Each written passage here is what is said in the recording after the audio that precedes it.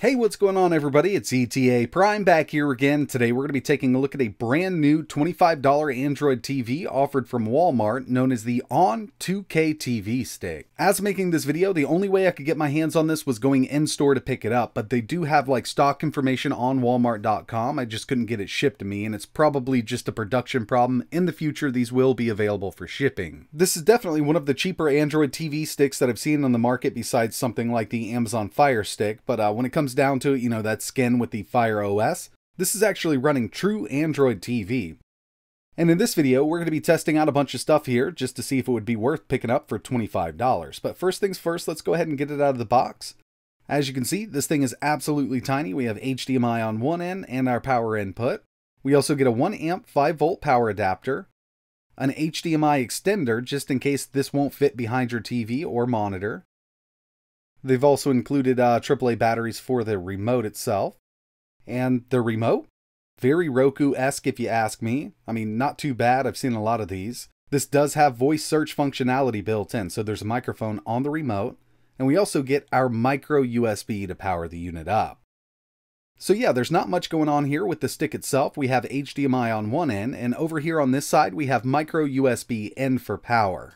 Now, I'm not exactly sure what kind of specs we have here, so the first thing I'm going to do is boot it up for the first time. I'll get it set up, and then we'll come back and check out the specs. I can install some applications to see what we got here. Now, going into this, I was a little afraid it would be a reskin version of Android TV for the Walmart brand or the Onn brand, but lucky for us, it's actually real Android TV. It's actually a nice clean build, and upon setup, you can choose to install all of your favorite apps. We do have access to Google Play.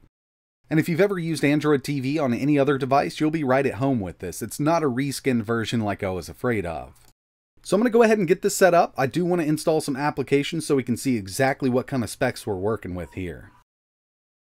After a little bit of investigation, I finally come up with these specs here, and it was kind of exactly what I thought it would be for a $25 Android stick. For the CPU, we have the Amlogic S805Y. This is a quad-core Cortex A55 CPU running at 1.5 GHz. The GPU is the Mali 450, 1 GB of RAM, 5 GB of storage, built-in AC Wi-Fi, Bluetooth 4.2, and it's running Android TV 9. It's a stock version of Android TV. So the specs are definitely not anything to write home about, but for 1080p playback, this should be just fine. But in this video, we're not just going to be testing 1080p playback, we're also going to be testing some gaming and emulation. Alright, so here it is, and I gotta say it's a lot more snappier than I thought it would be, given that we have that older S805Y CPU. The UI here is definitely snappy. It seems a lot more responsive than my Roku TV I have in the bedroom, but it's a bit of an older Roku TV. Now, even though they're calling this a 2K Android stick, I would definitely stick with 1080p with this chipset that we have here, and when it comes to 1080p playback, we do have Widevine support here, so Netflix, HBO Max, Hulu, Disney Plus, Prime Video, all of that will do 1080p 60 right out of the box. We don't have to do any modifications or anything like that. So we will get HD content from all of our favorite streaming apps. Now, one thing that I really wanted to test was a little bit of 1080p 60 playback from YouTube. So let's head over there now. And this is a cold boot for this application. We'll see how fast it loads up. Not terribly bad at all. Like I mentioned, going into this, I thought it would be much slower. We'll get this loaded up here. Make sure we're at 1080p 60. Just give you a look here. This is as high as we can go on this monitor. And overall, 1080p 60 playback is going to be perfectly fine on this little stick.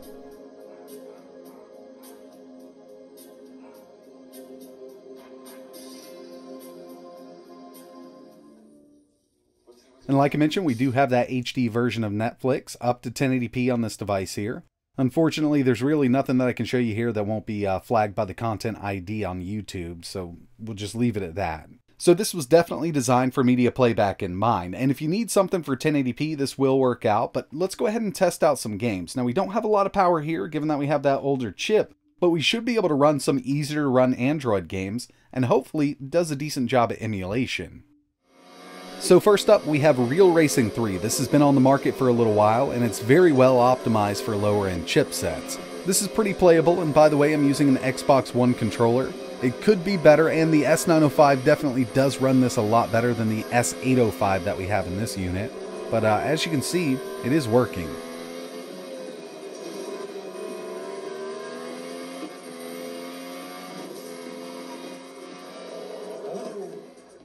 Next on the list, we have Crossy Road. This is just one of those that's always up on the App Store on the front page, and I figured I'd go ahead and download it. This does work with the included remote, so you don't have to connect a controller to this unit.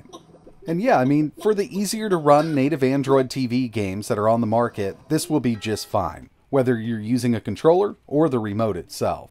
But now I want to see how this thing handles emulation, and since we don't have a lot of storage on the stick, I kind of wanted to add some external storage using an OTG adapter. But unfortunately, the ones I have do not work with the Onn stick, so I'm not sure if it is disabled in the operating system on the stick itself, or these adapters aren't compatible, but they do work with other devices that I have in the house, so there is a good chance that OTG isn't working on this stick. So first on the list, we have some Sega Genesis, otherwise known as Mega Drive in other parts of the world. I'm using RetroArch with a Pico core. I'm using a Bluetooth Xbox One controller, and in native Android games, it's working just fine. I don't have any lag. But when it comes to RetroArch, I'm having a lot of issues with lag and button inputs just not registering. I kind of get stuck to the left. So let's move over to a standalone emulator and see if we can fix it. Here we have Mupin64 Plus FZ from the Google Play Store running Diddy Kong Racing, and performance is actually pretty good. We're at 30 FPS, but as you can see, it's not registering my inputs. This is really odd because in native Android games, it was working just fine. So this is unplayable, not due to the performance, but our input is really messed up over Bluetooth. And the final one I wanted to test here was PSP using the standalone version of PPSSPP. As you can see, we're getting the same issue here. So emulation is kind of a no-go right now. Hopefully they can update this and fix it down the road, but the way it is right now, it's just not any good because of that input. But I mean, this here is Family Guy. It's an easier to run game. We are running it at full speed. We just really can't play it.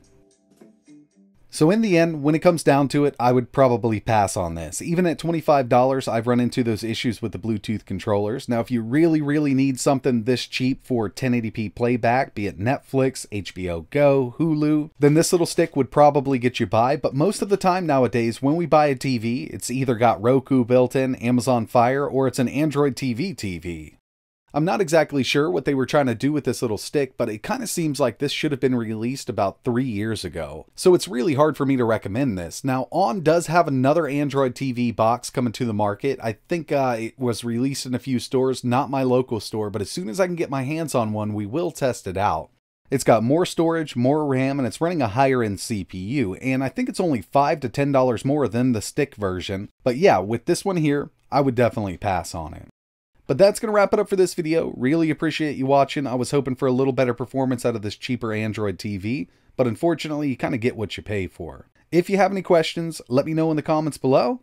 And like always, thanks for watching.